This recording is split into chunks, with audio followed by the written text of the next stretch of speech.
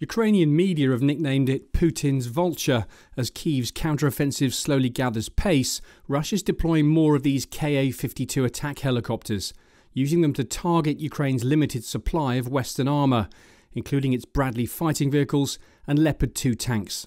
The Ukrainians have a problem with their air defence. A lot of air defence that's designed to protect cities. It's not designed to attack helicopters that are very close to the ground and only appear fleetingly for a few seconds while the crews launch the missiles. They sort of pop up above a hill line, above a tree line, fire a missile, and then drop down again. So the Ukrainians are having great difficulty finding these helicopters and targeting them. At the start of the war, the Ukrainians were on the defensive, small units ambushing Russian tanks with NLAW and Javelin missiles. Now things have changed.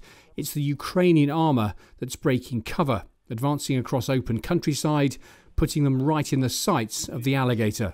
These are found by the crew of the helicopter. They use their night vision system to pick up the heat of the Ukrainian tanks, and then they program the missiles and they ride a laser beam to the target. It's not quite like the GPS-guided bombs that the RAF drop, or even the laser-guided bombs that they drop. This is a very different type of laser guidance that they pin the target with the laser, and then the missile rides the beam. Along with the Mi-28, the Alligator is Russia's equivalent to the Apache. Designed as a long-range, all-weather attack helicopter, it can strike both ground and air targets. But it's the Alligator's tank-killing abilities that are causing the Ukrainians the most problems.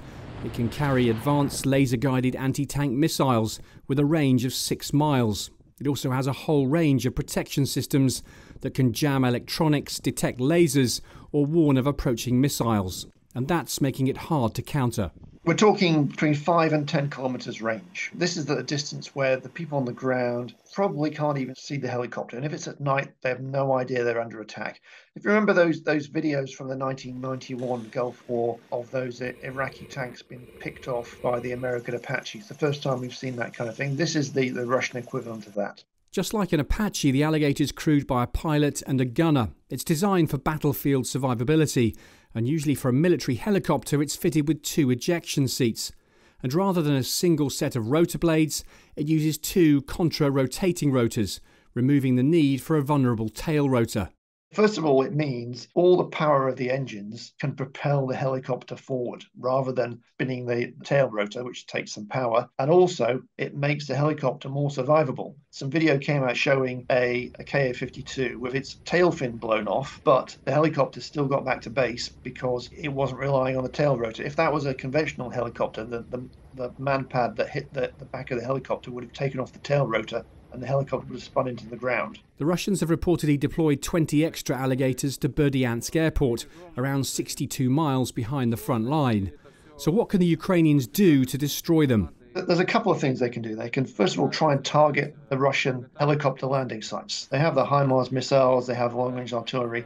They can try and force the Russians to pull their helicopters back by knocking out their forward bases. Then they can use their own artillery. This is a bit more tricky, but it can be quite effective to use their artillery fire to try and bracket the helicopters when they're on patrolling, because to fire these missiles briefly they have to be static. So at that point in time where they're popping up to find the targets and use their missiles, if they have a few artillery rounds going in their direction, it puts the crew off and they are disrupted in their attack. And finally, they've got some aircraft. They've got some of their fighters. They've got some of their Sukhois and their MiGs, which they could throw into the battle to try and, again, disrupt the helicopters. Even if they don't stand much chance of catching them, just by their presence, it will put the helicopter crews off their stride, make them nervous and make them more cautious about going forward to engage the tanks. The UK MOD says Russia had 90 Ka-52s at the start of the war.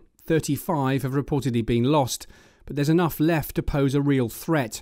With F-16s unlikely to arrive in Ukraine until late this year at the earliest, Kyiv needs to find a way of countering this deadly gunship if it hopes to push its Leopards and Challengers forward without taking significant losses. Simon Newton, Forces News.